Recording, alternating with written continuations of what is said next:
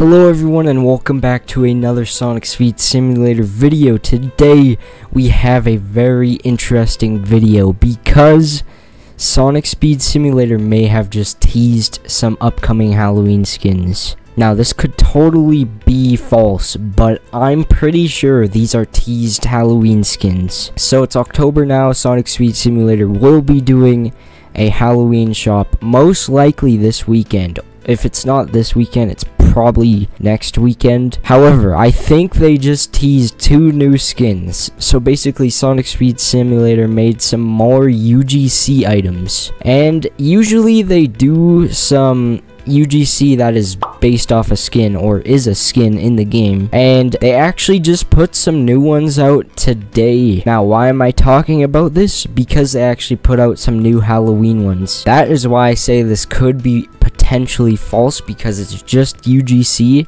but I will show you it in just a second. When I seen this, I got really stoked. I'm like, this could potentially be new skins, and I got really excited. Alright, so let's go onto the Roblox website and I'll actually show you guys these UGC. Alright, so you can see on the Sonic Speed Simulator group here, you can go to the store, and here are all the new ones. I'm pretty sure it goes from here all the way up. So as you can see, we have these 3 right here. These are what we're focusing on: the deluxe vampire Sonic with the pumpkin, and these other 2. And also potentially this could be a classic Sonic skin. I highly doubt it. Here, I'll actually show it to you in a big form. So there's this little UGC item. It looks like just classic vampire Sonic. However, I don't think they're going to be making any more classic skins, at least as of right now. That's why I doubt this one is going to be an actual one, but the other 2 I have very high hopes for. So this is another one here, the deluxe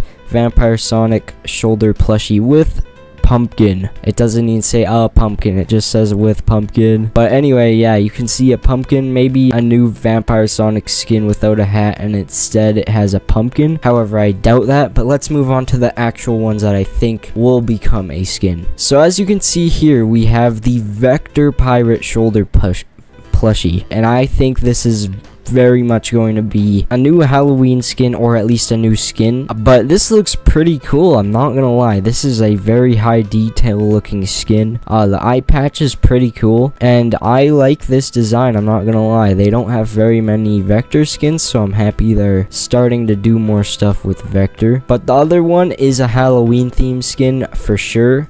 This one, I think it still is, just like it kind of looks like a Halloween costume, you know what I mean? But the other one is definitely a Halloween themed one, so let's move on to that. By the way, sorry if my camera keeps going a little bit blurry, it's kind of just out of focus, it's a little bit annoying. But as you can see here, this is the Witch Blaze shoulder plushie.